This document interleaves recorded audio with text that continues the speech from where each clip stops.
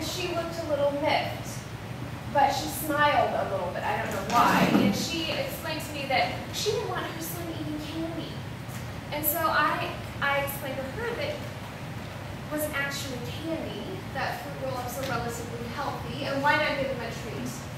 But she told me to mind my own business, and she tried to move her cart around me, but she ran over my foot by accident, so I smacked her. What? I smacked her. She did. She smacked her. I couldn't believe it. Real hard, too. Becca. I know. It was awful.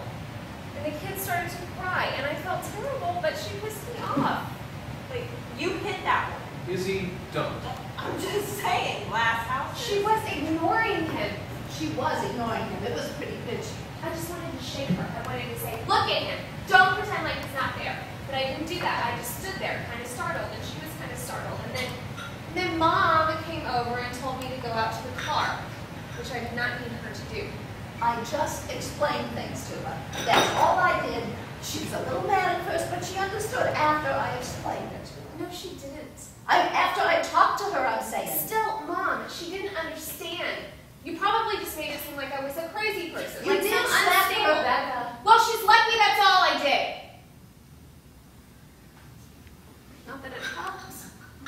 Not that she'll suddenly realize. It was a fruit roll-up. Just let him have it. Am I wrong? No.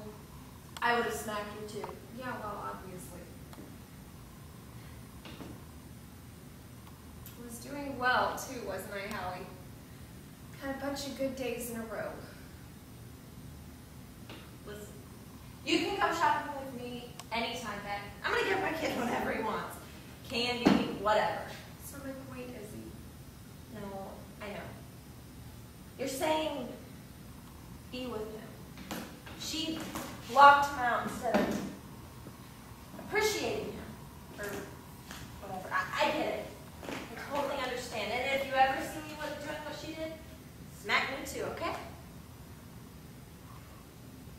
Okay. Hey, maybe you taught that lady something. Yeah, I don't think so. Oh, hey, Mom, do they have any Bosco? Oh, right here. Oh, here, let's crack that bad boy open. What?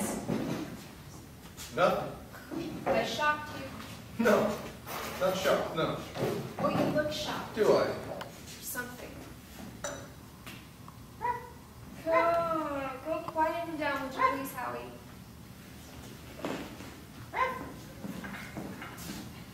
Hi. Oh, hello. I saw your sign outside, the open house sign, so, and your door was open. Are you looking to buy a house? Howie. No. What? He said he saw the sign. I just wanted to say hey. Ted, shut up!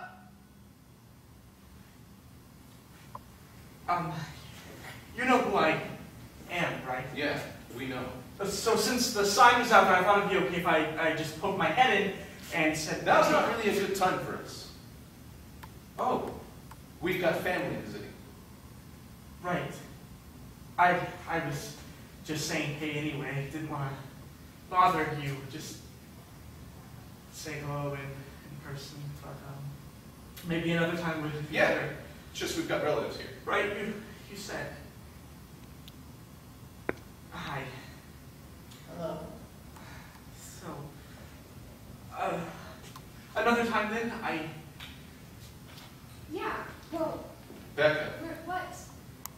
I could come by any afternoon, really, if there's a day that you're not busy. see, the trouble is we're trying to sell the house, which takes up really big blocks of our It time. wouldn't take long. I just want to sit down with you at some point. Still.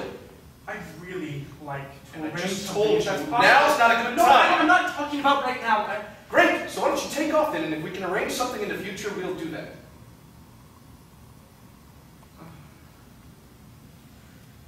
Okay. Well, I wrote my number down. If you forgot that offer. Can I just say something to you? Hey. An open house sign does not mean we're giving walking tours in I here. know that. This is our home. We live here.